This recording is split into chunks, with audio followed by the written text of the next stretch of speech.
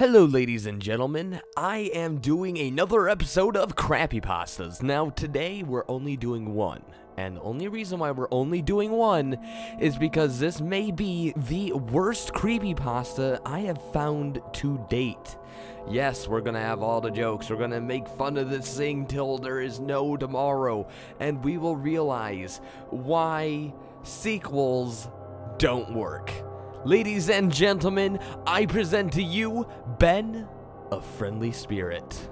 With that being said, we're moving on.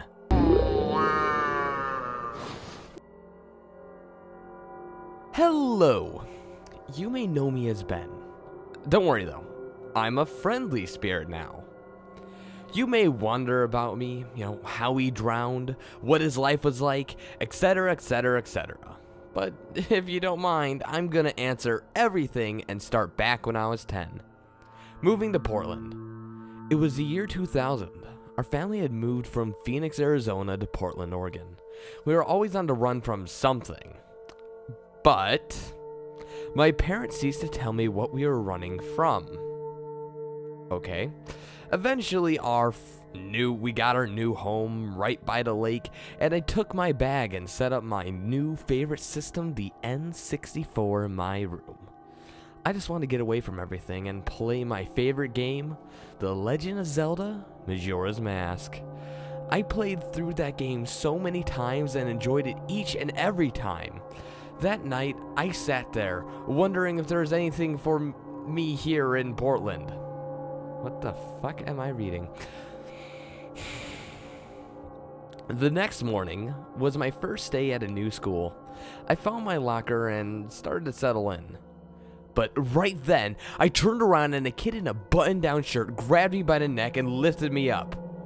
"So look here, everyone. It's the new kid. Let's see if he's got any balls." What the fuck? Am I reading a 90s movie? He then threw a punch as I hit the deck and then smashed his head on a locker. Wait, what the? Okay, you know what? We're stopping the story right here. We gotta deconstruct this. We're getting Mr. 90s Bully, who is holding our main hero, I guess, Ben, by the neck and is lifting him up. He then proceeds to try to throw a punch at him while still holding him up by the neck. Yet apparently Ben was able to ghost his way out of his hand and then somehow smash his head on a locker. Fuck it, I don't even care. I don't even know anymore. I then hit the deck and then smash his head in a locker. Okay, maybe I overdid it, but that's kind of my life, as you'll find out. Beat him down, Alex. Oh my fucking god, is this 90s? What? Who says beat him down? Who? One of his friends shouted. Yes, this is the kid you know as... Wait for it. Beat him down, Alex. One of his friends shouted. Yes, this is the kid you now know as J. Do Decibel. Oh my god! Right then, the bell rang and we went our separate ways. I got home and I was about to play some Majora's Mask when my mother was sitting at a table with a strange old man. "Hello, young boy," he cheerfully said. "What is your name?" Ben, I replied. "Oh, that's our Benjamin. He's quite shy, but he's very friendly, Mr. Helmsworth," my father interrupted. In the case if you were wondering, Mr. Helmsworth did sell Alex the cursed cartridge 20 years later. Now, allow me to explain to you why this is complete bullshit. As you know, the story of Ben Drowned takes place at about 2009-2010. This story takes place in the year 2000. 20 years would be 2020. You know what doesn't take place in 2020? Ben Drowned, because that happened in like 2009. Which means that technically this story claims that Ben drowned doesn't take place till the future, where Call of Duty has a bunch of magical flying people and has got rid of all the black people out of Detroit, apparently. Okay. Okay. I'll try not to interrupt anymore. Say, Ben, tonight your mother and I are gonna go out for dinner, so you're gonna be staying with Mr. Helmsworth. Oh boy. The fateful night. For about a minute, Mr. Helmsworth and I sat there speechless. So, Benny, what do you want to talk about? He said. I'm not liking my new school, I replied. Why not? I'd rather not say. Okay, fine. What do you like to do? Play Majora's Mask. Is that a video game? Yeah, it'll always be with me no matter how old I get. More awkward silence, and I'm not fucking with you. That is right there in the story. Benny, I'm very old, and I want you to do something for me. Oh, what the fuck? What? A puppet show. Okay, you're probably sitting there with a dropped jaw to the ground, but I seriously thought nothing of it at the time. But looking back on it, I should definitely called Mr. Chris Hansen on Dr. Child Porn over here. He watched creepily as... How do you watch something creepily? I don't even fucking... How do you watch something creepily? He looked creepy as I performed, or he had a creepy crooked smile as I... But you can't watch something in a creepy way. Like, what is he doing? Contorting his back into, like the way they did in The Ring? What the hell is he doing?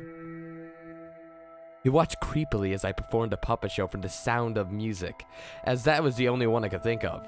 It was so weird. He just sat there smiling, rubbing his hands together. When it was over, I blurted, sir, Mr. Dr. Childporn, my parents warned me of stranger danger, and He cut me off saying, whoa, Ben, I made you do the puppet show as a metaphor. As if to say, you're my puppet. You really wanted to talk about your bully. What? Oh, God. I sighed and said, all right. His name was Alex. He pushes me around and makes fun of my faggoty haircut. Now Ben looks like Justin Bieber. He looked angry and said, why blast him? I know. I want to get him back, but I just don't know how. Come closer, Ben. Okay. What kind of things does he like? Well, he loves his hermit crab, Han, and his hamster, Chewie. Oh, yeah, I guess he likes Star Wars too. Oh, it's Han, ha ha ha. He whispered in my ear. No, Mr. Helmsworth, no, I will not do it. Okay, what? No, Mr. Helmsworth, I'm sorry, I can't do it. Okay, I'll do it.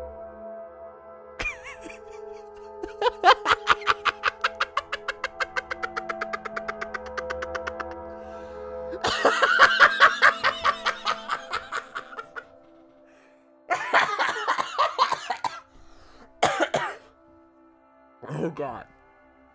All right. The next day. Fag! Alex yelled as he pushed me into my locker. I giggled as I thought of what I would do tonight. I snuck into his house while he was out for dinner. Mr. Helmsworth gave me 2 knives and 3 cans of spray paint. I sprayed, Alex is an asshole and eats turds for breakfast. What a dweeb. I manically laughed as I went over to his pets, and then I cut him up.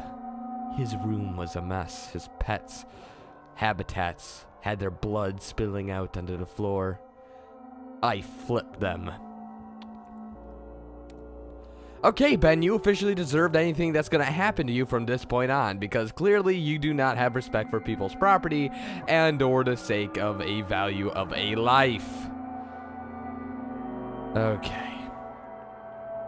I ran outside and thought, damn, how am I gonna get back? I looked to my right and I heard a whistle. It was Mr. Helmsworth in a 1947 Ford convertible. Hop in, chap, I said. He said, and then I said, thanks, dude. It was nearly 9 o'clock, and after about 5 minutes, he said, you shouldn't have done that. Huh? But you told me to, I replied. You shouldn't have done that. But I'm glad you did that. He whispered creepily. Can we stop? That is not a phrase people use. The next day, Alex came in crying. What's wrong, Alex? I said smugly. Shut up. You know what you did. You're screwed. You're screwed here. You hear me? You're screwed.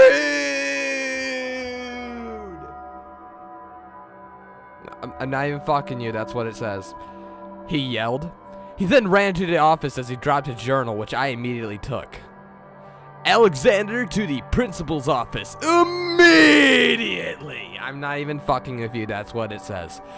I went through the rest of the day wondering what Alex might do to me. He'll probably beat me up, but since I killed something important to him, he might kill me. And then he'll kill my family. Oh my God! Oh no, I was freaked out. I had to read his journal. Maybe he mentioned it there. October 6th, 2000. My parents, I don't know where they gone. I need to take it out on someone. A new target. October 7th, 2000. A new kid, Ben, came to school. He's the kind of kid who could help me get through this. But no, he's the perfect target because I'm a 90s bully and I don't have respect for authority, which means that I need to beat up anyone who's new. October 8th, 2000. I came home and saw Han and Chewie been killed. I want whoever did it. I saw that mask salesman, Mr. Helmsworth, chuckle as I got on the bus. He has something to do with it. That twerp Ben has been hanging around with him. He's such a pedo. That old geyser, I will kill him. Ben must die. Okie dokie Loki, Mr. Crazy Kid. It was just a hamster. You can buy another one for $12 at the pet store. My mother and father stood in the family room pale. Ben, they found us. What? Just an exclamation point. You can't. Ben, they found us, my father whispered with an exclamation point. You can't whisper and throw. Huh? I asked. They, Ben, they, my mother yelled. Who is they? Because we gotta stop playing the pronoun game. The ancient ones, Ben. They disguised themselves. My father explained, but I still don't get it. Then a bunch of hooded figures dragged them out of my house. They ran, and one of their hoods fell. It was Mr. Helmsworth, but with squinty eyes and parted hair and a sickly happy smile. This part of the story is labeled, I ran, but I couldn't hide. I ran to the dock by the lake, and I started crying, but then I saw Alex with his fist clench. It's time to pay, he said in his typical 90s terrible bully accent. I stood there as he grabbed me and held a knife to my neck. He tried to throw me off the dock, which is about 15-foot drop, but I tripped and I almost fell off. He kicked me back. He kicked me in the back and I started plummeting. Before I crashed into the water, I heard a high-pitched voice say, "Come play with us, Ben." I was in the water. I was drained of all energy, and I couldn't swim up the shore. There's nothing left for me anyway, so I drowned. Mr. Helmsworth took my copy of Majora's Mask, hacked it, because he used to be a technician. And, well, you know what happens next. So now I sit here at the bottom of the lake, thinking, Won't you join me? Fuck no, Ben. Oh, God. This story. Okay, guys. What is bad about this story? Well, I think it'd be easier to list what this story did right. Which is nothing. I'm trying to think of anything good to say. Okay, this story has incoherent writing. This story cannot spell things correctly. This thing has bad grammar. It has bad pronouns. The fact that their parents played the pronoun game, which, as you know, has been coined by CinemaSins as the moment when you cannot figure out what someone's talking about because they refuse to use actual names. And now this story is so terrible that they literally inputted every 90s movie trope that you can get out of any movie ever. This story seems to think that it's being clever by making it seem like bullies only bully because they have bad home lives, which it may be true for some cases, but there is no one who fucking sits there in their house like, hey, there's a new kid today. My parents are at a bad run. Why don't I beat the living hell out of them? Because I got no way of working out my anger. Ben is made dislikable, unlikable, and weird by the fact that they got a freaking pedophile and he listens to him. Dr. Child Porn, what's happened to you? Okay, what else? I'm looking through the story. I could just pick and choose anything. Puppet show, Dr. Child Porn. Oh, why don't we get my favorite line of all? No, Mr. Helmsworth, I'm sorry. I can't even. No, I can't do. Okay, I'll do it.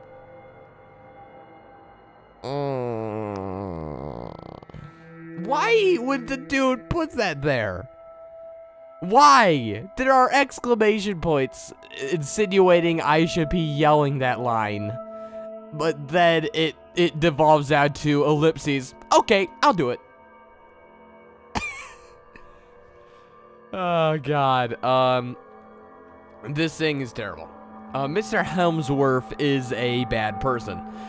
The parents seem to be running from something but don't tell their son. Why would they input that? Why can't this be a normal story? Even the name, Ben, a friendly spirit, is the worst thing ever. Oh my God, is this like a troll pasta? What happened?